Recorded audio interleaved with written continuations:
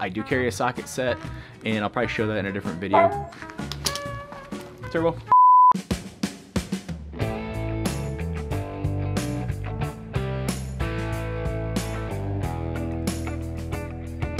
Hey, what's up guys? Jim Murphy here from You Break It, You Fix It.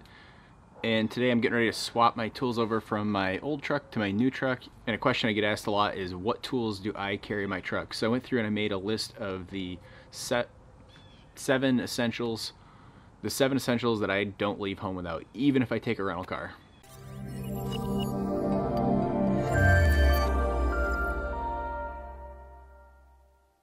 Alright, welcome back. Let's get right down to it. I love this topic because I used to carry a full-blown service station in my truck, floor jack, all this stuff. And I did that with my old truck, and we were putting on a lot more miles, and it was a lot older. And with this new truck, I feel like I need to trim down my stock. I advertise myself as a minimalist when it comes to stuff, and I need to eat my own cooking and practice what I preach.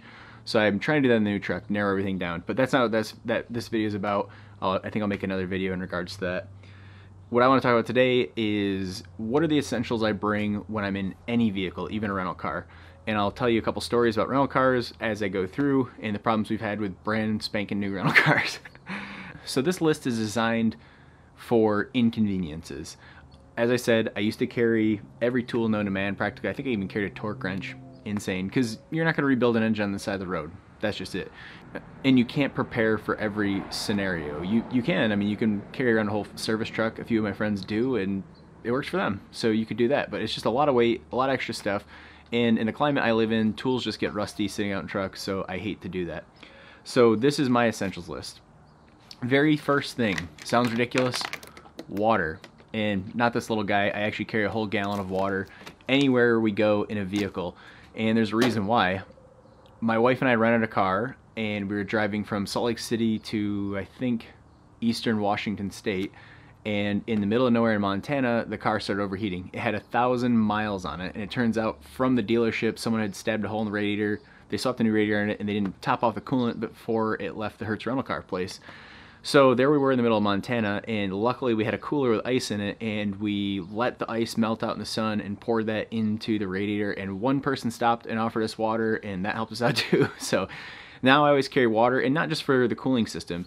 You know, if you get debris in your eye, you can flush your eyes out with it, and as humans, we need water, so that's a very important thing to have in the vehicle.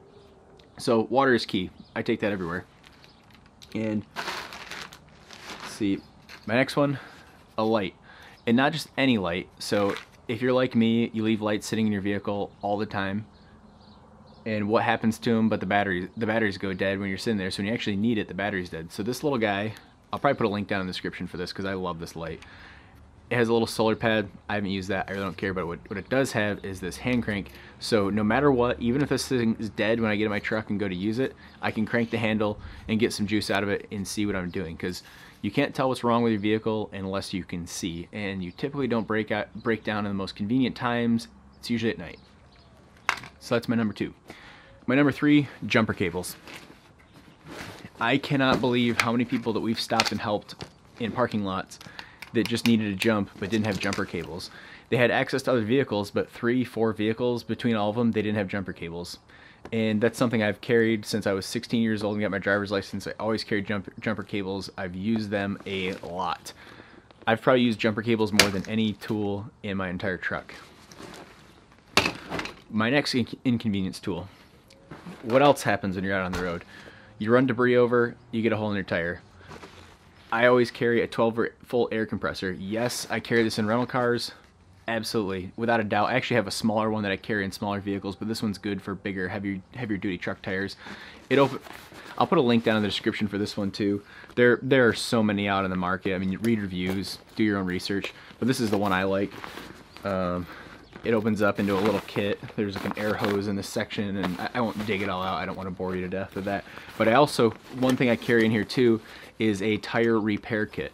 So I should do a whole separate video on that because I have plugged so many tires out on the road. It's unbelievable. As I said, as you guys probably know that I've been filing for a while, I used to work for a body shop. I would always pick up screws in the parking lot, so I constantly had holes in my tires, and I would just plug them and be done with it. So I kind of from living on a farm and doing that, I became pretty proficient at just plugging the tire. I don't even swap spares on anymore. I just, unless there's a gash in the tire. So kind of a twofer there. Air compressor, tire repair kit. And again, the tire repair kits, they're not all created equally. There are some pretty garbage ones out there, so get a really good one. It's a lifeline, you know, especially if you're out in the middle of nowhere like we usually are. It's important. My next one, you guys are gonna laugh. Zip ties. Zip ties you can do just about anything with. You know, despite, you know, tying up a hot part like an exhaust or something like that, you're not going to do that. I used to carry tie wire. I also carry tie wire, but this is my essentials kit. But the zip tie you can fix a lot of stuff with. You know, even if you know, we were in a scenario where a bunch of cars had had an accident around us, and a few of them were, this is in the middle of Arizona, in the middle of nowhere, and I was able to zip tie their bumpers up and stuff and just get them back on the road so they didn't have to be towed, and they were more than happy to have me do that, and ecstatic they didn't have to pay a very expensive tow bill. So carry zip ties. And next, one of my favorites, vice grips. Not necessarily needle nose vice grips like this. This is just the first thing I grabbed out of my truck. But the, you know, like the heavier duty plier jaw, I don't know, someone can tell me in the comments what they're called. Vice grips, lifeline. I'll be the first to admit there is not a socket set on this list. I do carry a socket set. I'll probably show that in a different video because I love the socket set I have for just storing in a vehicle. And I'll explain that in another video. But vice grips can and will do anything. I mean, they even have a little nipper in there to cut the zip ties off and cut little pieces of tubing or wire or whatever you need to do. And they are a handy wrench, screwdriver. You can turn whatever fastener you need to with this pretty much. Bend metal, use it as a hammer. I mean, I typically, whatever vehicle I'm rolling in, I have a pair of vice grips. My last thing on the list isn't specific to a vehicle. Everyone should carry a pocket knife.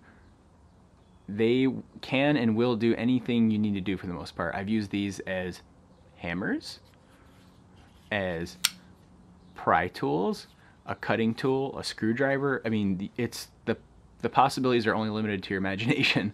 In this, for my daily carry pocket knife, I really don't like the term EDC. It's kind of overused now, but this is definitely my favorite everyday carry.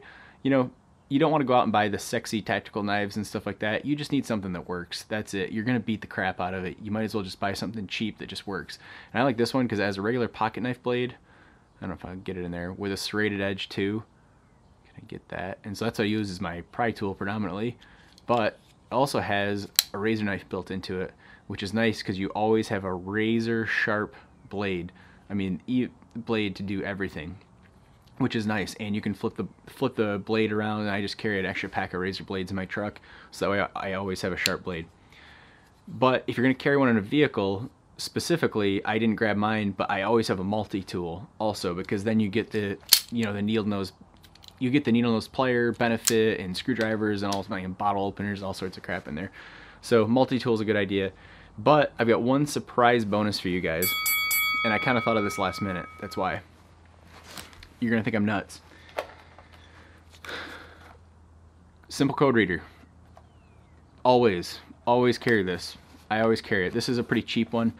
You don't need anything expensive. And why? Like, this guy's nuts. Why is he carrying a code reader?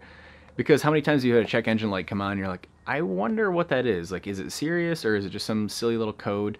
And you know, with my older truck over there, I would get a mass airflow code quite a bit in the summertime. Like, I think oil was coming through the aftermarket filter or something and gumming it up.